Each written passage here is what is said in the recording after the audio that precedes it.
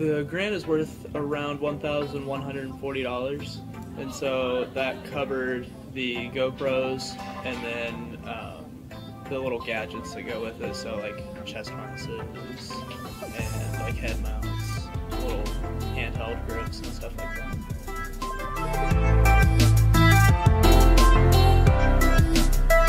The use of the GoPros has really helped the class because it kind of helps people think outside of the box on interesting angles and shots, because they can be used in such a wide variety of ways.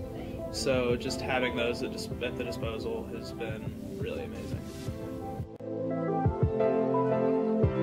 I'd highly recommend anybody who is thinking about it to apply for a grant, because they really help out tremendously.